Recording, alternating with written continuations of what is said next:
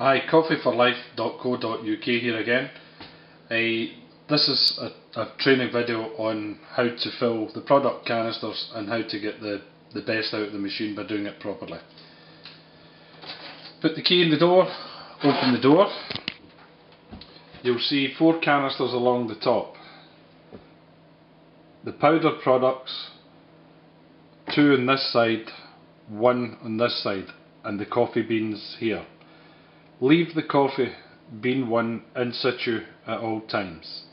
The powdered ones, it's best to take them out of the machine to avoid the powder going around the machine.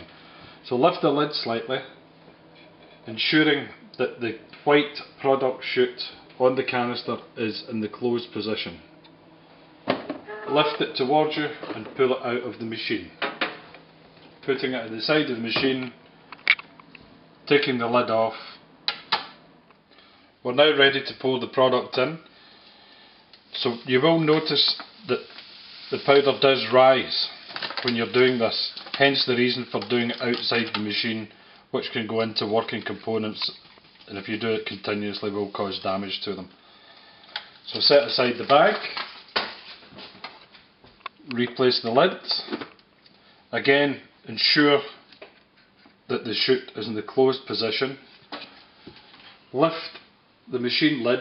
You will see at the rear of the machine a motor.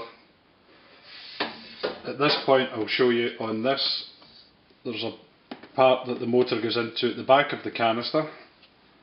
At the front, underneath, you'll see a small lip.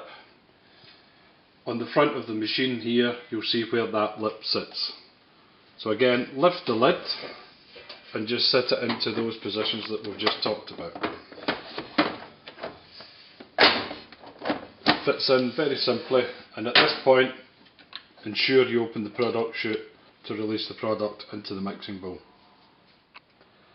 At this point we now repeat the process with the other canisters. The one we've just done is milk, the next one would be chocolate, and finally you would do the powdered canister over here, which has the choice of being decaffeinated coffee, tea or a soup product. We now go on to fill the coffee bean canister. To do this, we lift the lid all the way back, lift the lid on the coffee canister itself. Now the reason we fill this in situ, because down here you'll see a shut off for the coffee canister.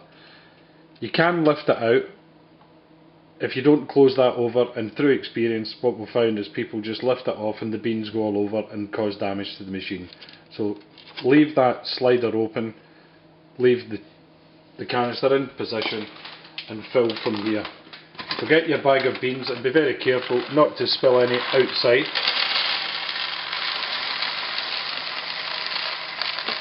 It doesn't hold quite a bag, so just fill it.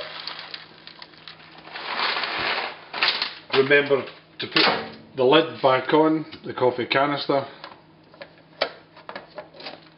and then close the lid on the machine back down, and that is now our products ready to go, and the machine is now ready to use again.